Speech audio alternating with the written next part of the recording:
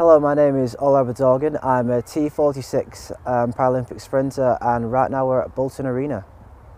I got into sport when I was really young, and I'd always enjoyed running. Like, I remember in primary school where we used to race to the far end wall, which was about 80 metres away, and there was always so many bragging rights up for scratch, and right now it seems like such a minor thing, but I always enjoyed it.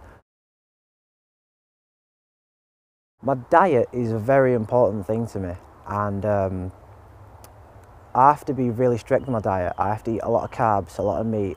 I have to cut down the amount of fat I take, and because I have to cut the amount of fat I take, I have to train constantly. On a weekly basis, Monday I will have a track session, Tuesday I'll be in the gym, Wednesday I'll go jogging, 2 miles, Thursday I'll have another track session, Friday I'll be in the gym again, Saturdays I get off as rest days, and Sundays tend to be race days.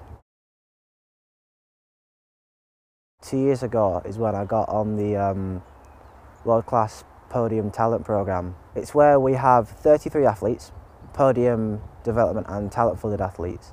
There's support from talent managers, individual PRs, many strength and conditioning coaches and external coaches.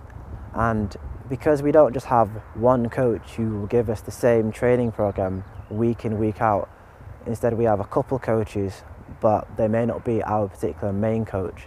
We receive an array of training, and this helps to adapt to all sorts of situations and training aspects. People stereotype Paralympic sport as it's disabled sport, where it's not about the disability, I've always found, it's about the ability, because despite the fact one may be missing an arm, you still have 2 legs.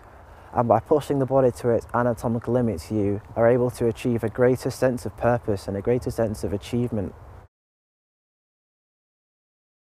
And the times when I'm more confident are more sort of local competitions where it's less serious, it's more of athletics for fun.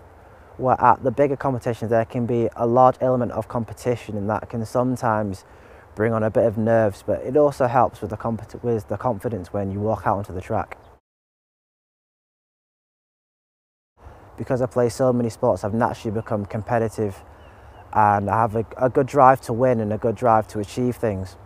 The feeling, the kinesthetic feeling which you get from athletics, and the feeling of winning and being able to enjoy that win, and the fact that you can be proud that you've worked hard and achieved something which not many people in the world do achieve.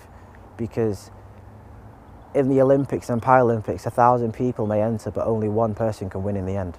And I think those things will continue to inspire generation after generation, which is why athletics is a sport which has survived for so long, ever since ancient Greece, where it all began. It's still here today, and I think it will continue to be here for many generations and centuries to come.